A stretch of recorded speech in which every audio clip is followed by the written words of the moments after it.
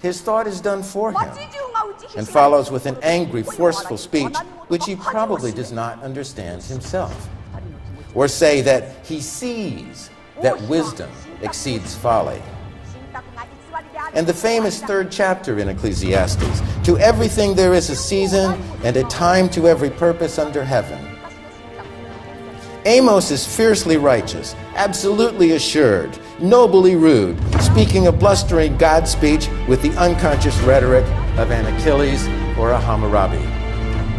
Ecclesiastes would be an excellent fireside friend, mellow, kindly, concerned. To everything there is a season and a time to every purpose under heaven is precisely the spatialization of time.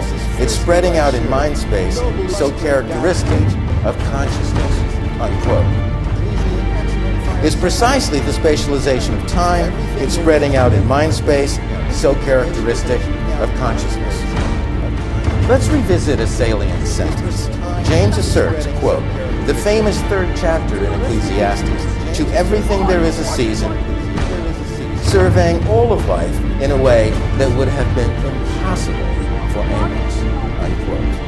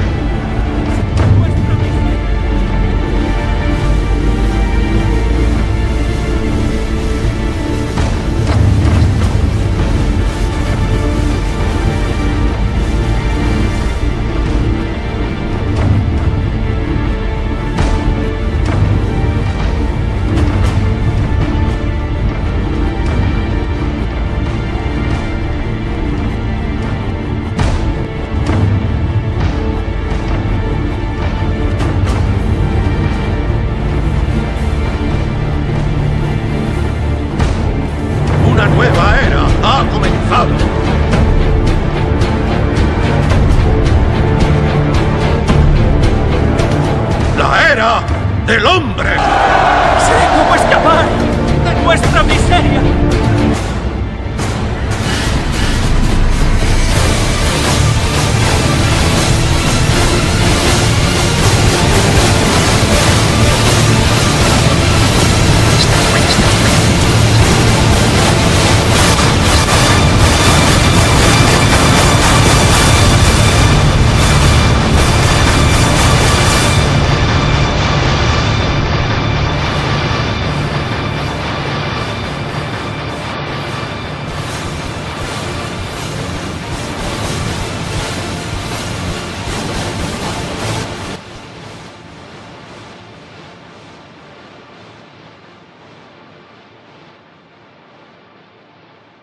Can't you see that this never can be?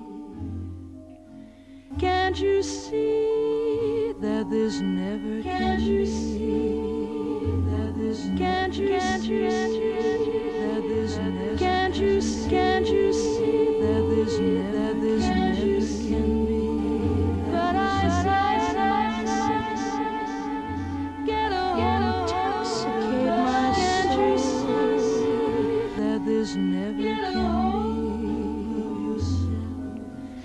Can't you see that this never can be? Can't you see that this never can